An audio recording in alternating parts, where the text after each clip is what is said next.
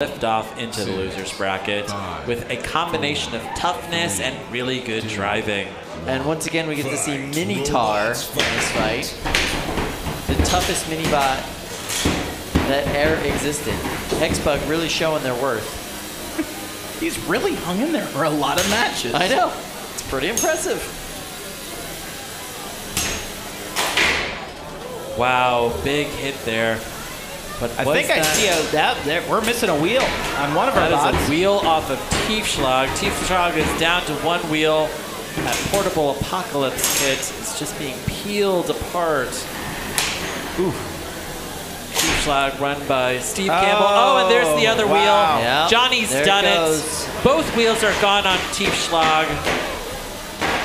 Steve Campbell trying to get movement just from the possession of his weapon. Oh my goodness. Refusing to die. Wow. I don't know what else you could do. Oh! Incredible! Oh my goodness. Wow. Johnny has just torn apart that Viper ant weight mini bot. Wow. Huge win there for Spartan.